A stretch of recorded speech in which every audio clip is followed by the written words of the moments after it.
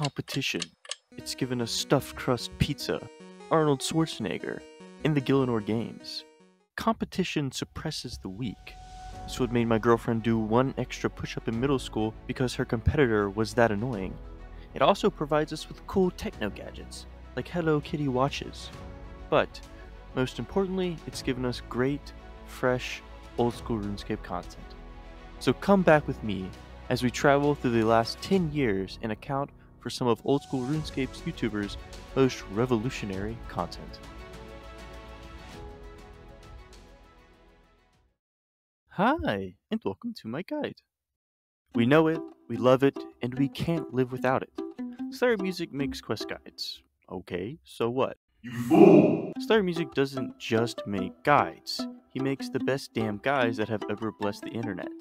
He's straight to the point, he holds your hand like you are 5 years old, and we need that sometimes because some of us hold the spacebar and can't be asked to know what's going on in Gertrude's cat. But what really sets him apart to me from his fellow competitors is his camera movement. This is not the opening scene to Saving Private Ryan. I want to know what is going on, please. I need to sit down. I'm gonna be sick.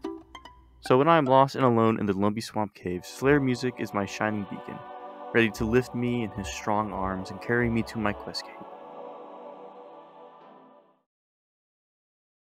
It is official. I'd have to say that the demand, I did the poll on this to find out if people would want me to do it or not, but the demand for this has actually been incredible to what I actually expected. Bodhi, streamer, YouTuber, daddy, and also popularizer of the Iron Man game mode. He was doing Iron Man before there was officially Iron Man. Imagine playing a chair-locked Iron Man before you knew there was chair-locked Iron Man. He was hitting targets no one else knew were there. He is the OG Tony Stark. His full part 1 of his one-man army series is sitting at 2.5 million views on YouTube. To let that sink in, imagine 2.5 million people saw your nudes. After he popularized it, Jagex took notice and, regrettably, released the official Iron Man game mode. Since then, the most watched RuneScape series on YouTube has been Iron Man game modes, but not only that, creators took inspiration and restricted themselves even further to produce better content. Bodhi is one of the best out there, and he deserves all the credit when I say he has been one of the most revolutionary content creators. Ahem.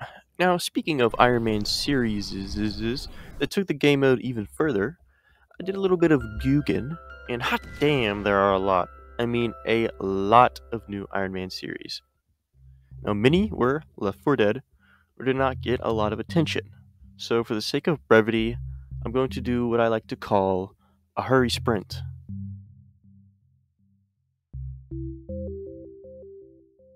Area locked restrictions, it's a permanent condition. Will dependent was the first one out the kitchen. EasyScape, not EVScape, was the next one to matter. Not far behind came Sea Engineer, 9 rain and settled up the ladder. The sound of me dropping the mic. Settled. Wait. I know that name. Swamp. Man. Good? Restricted Iron Man accounts were not a new idea during this time. Like every note on a piano has been played, but sometimes someone does it so well, they change everything. That is settled with his Mauritania-locked Ultimate Iron Man account. If you're not sure what a Mauritania-locked Ultimate Iron Man account is, everything I reference will be linked down below, but simply put, it is a RuneScape account which can't trade with players, can't bank, and which can't leave the barren swampland of Gillinor. And every episode had a challenge that he had to overcome, and each challenge got bigger and bigger and bigger as the series progressed. He had to think outside of the box, like crossing a bridge for 15 XP, or having to read the wiki page with a magnifying glass. He had an inspiring form of storytelling, and could get people invested. At one point, and if you've been around a while you know this, the only way to complete his series goal of defeating the Theater of Blood was by obtaining a rune crossbow. Any normie, such as myself, would just mine some runite, get the proper fletching and level, and bam, rune crossbow. But being restricted to Shrek's homeland and the fact that Settled is not a normal human being, he had to get creative. And using his community to find lucky implings, which are the only drop table that contain a rune crossbow, he set a bounty of 1 billion GP for the person whose lucky impling led him to a rune crossbow. I mean, RNGesus, that is insane. In fact, when Settled unfortunately kicked the bucket in game and lost his items, Jagex dedicated a tile to Swamp Man, because he's so good. Now, during and since the completion of Swamp Man's series, many Ultimate Iron Man restricted accounts have risen up, and this includes numerous content creators creating new series, like Wildernatr. Basically, this whole list will leave a link down below, check it out if you're interested. This new competition brought the idea of restricting accounts to even greater creative heights. Wildly popular series like Jimmy's By Release, a series where he does each quest in the order of their release with some top tier commentary and epic tunes to go along, is one of my favorites.